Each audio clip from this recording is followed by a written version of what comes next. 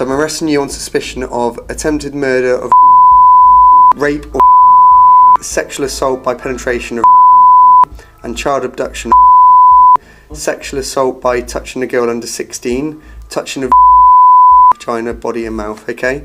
And also causing a child to incite into a sexual act. Did you want him to go over the cliff?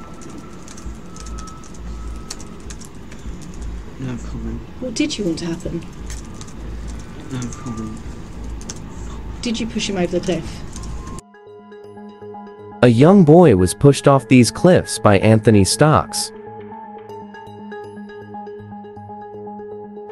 Stocks attempted to murder the boy who had intervened to stop Stocks raping and abusing another child. The boy fell around 100 feet, but miraculously survived.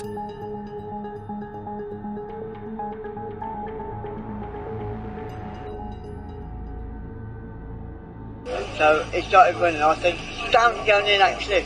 Yeah. And he goes under the fence and just went over. It's just okay. I had to So run. was he just walking? No, he was running. Stocks lied and gave a false account to officers.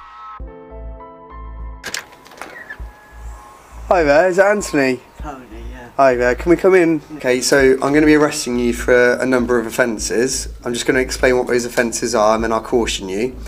So I'm arresting you on suspicion of attempted murder of rape or sexual assault by penetration of and child abduction, sexual assault by touching a girl under 16, touching a vagina, body and mouth, okay?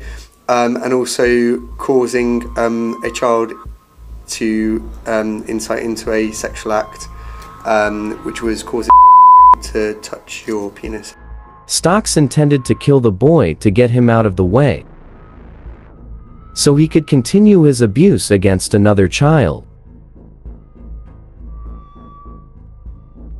This failed and Stocks was arrested.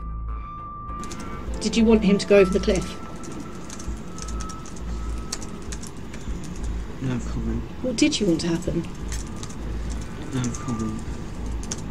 Did you push him over the cliff? No comment.